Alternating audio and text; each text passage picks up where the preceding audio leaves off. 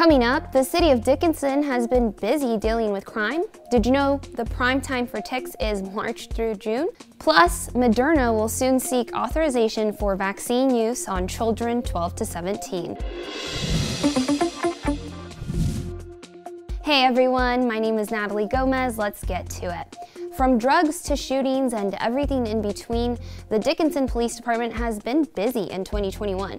Police officials say the increased drug use may be the reason for some other crimes like the recent assault on a Dickinson police officer. Calls for service have also been on the rise. We had the near drowning out at the dike. That was kind of a higher incident call. Obviously the fatal pedestrian accident that we had on the south side of town. And that's typically the nature of law enforcement. It'll be dead quiet, and then before you know it, we're dealing with several major incidents. Lieutenant Hannell says with restrictions easing and more traffic on the road, he expects the numbers to continue to rise into the summer. All right, moving on. It's tick season. Experts say the peak in Lyme disease cases are usually seen in June and July.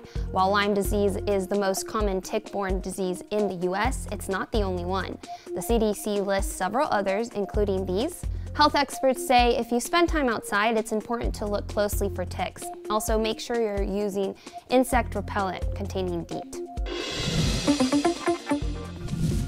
Moderna's COVID-19 vaccine is safe and highly effective in children ages 12 to 17, the company said earlier this week.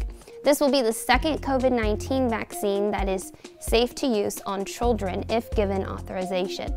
Pfizer's vaccine was the first. Moderna plans to submit the findings to the Food and Drug Administration in early June. All right, that's all I have for you. Find these stories on our website, kxnet.com. I'll see you later.